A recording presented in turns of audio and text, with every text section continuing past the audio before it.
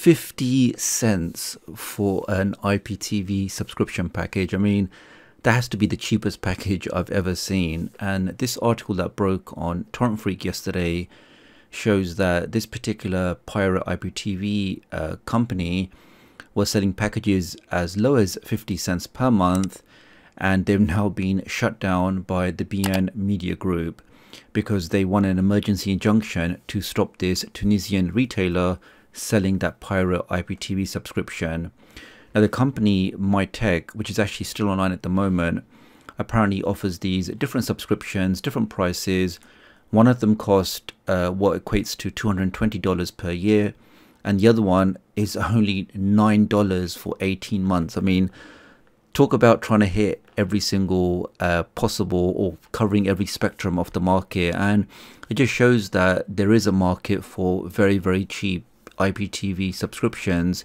You know, people don't want to spend too much money, especially with these kind of things where there's no guarantee it's going to last for a long time. I mean, I'm sure for $9 for 18 months, you're probably not going to get, you know, the best quality, the most reliable uptime, the best channels. But again, it's certainly cheaper than other packages, definitely cheaper than cable companies. And for many people, they were taking advantage of this price. Now, it says here that the battle for IPTV subscription services, or pirate IPTV services, continues, and BN Media Group today announced that they had success in this particular legal action. So these companies, as we mentioned before on previous videos, it really is just a matter of time if you get targeted by these media companies, whether it's, you know, Disney or Netflix or Amazon. These companies, massive companies, they have the money, they have the legal power, they have the legal teams, and they will do their absolute best. They'll throw any money, whatever money is needed, and to make sure that you are shut down. The reason why this was a little bit interesting was the fact that they were offering such cheap packages, but they still got targeted and they got shut down. Now, the sports broadcaster said that after filing an application for an emergency injunction in Tunisia, local electronics retailer MyTech is no longer allowed to sell IPTV. And what's interesting, and I will show you in just a second, you can still go to their website and some of these things are still for sale. So, I mean, it certainly was yesterday when I read this, but I will just show you in just a second if those things are still available today. Now, look at this as a statistic where it's saying, according to BN, more than 80% of consumers in that country use illegal IPTV services. Now, it would be very interesting to find what percentage, for example, in the UK or USA, what is the percentage of people using these pirate IPTV services. I mean, that is a very high number, and again just shows you how popular or how in demand IPTV services are, because nobody wants to pay those ridiculous prices that cable companies charge or these other subscription services charge. Everybody is looking for a cheaper alternative.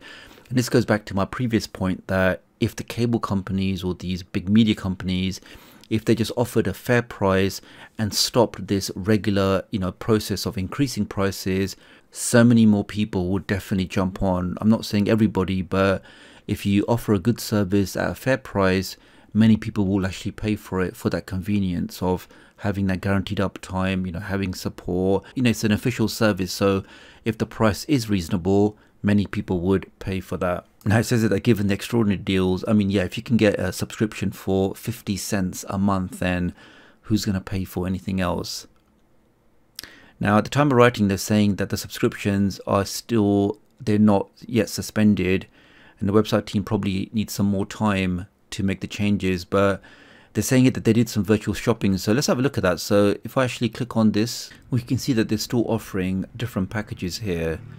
We can see this one, for example, is the 18-month package, and I believe this currency, when converted into dollars, it's really not that much at all. So we can see they still haven't made those changes to the website, but I'm guessing they are slowly working through that process. And here we can see they're talking about the currency, whereby when it says 25,000 TND, because of that, dinar is subdivided into thousands, so you can actually just take off the last 3 digits. So the actual subscription is 25 dinars, which converts to less than $8 $8 for a 12-month subscription. So again, you can see why it was very, very popular in that country.